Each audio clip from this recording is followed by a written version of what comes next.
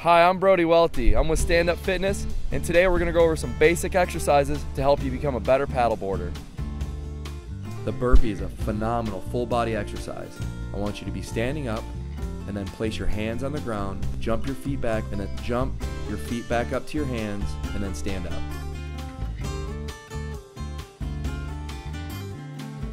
One of my favorite exercises is the plank progression.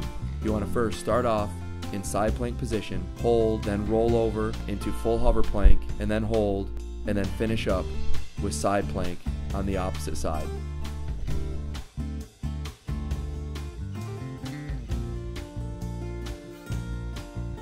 Shoulder progression is a great way to prevent injury and strengthen the shoulders. You want to first start out with your arms extended out to each side, and we'll do shoulder circles going both directions.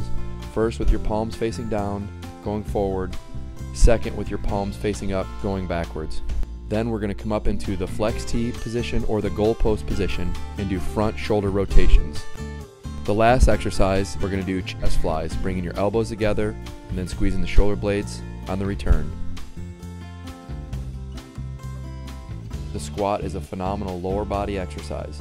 You want to start with your feet shoulder width apart, your toes pointed straight ahead.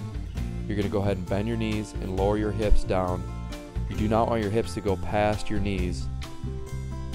The jump squat is a more difficult version of a regular squat. It can really help you take it to the next level.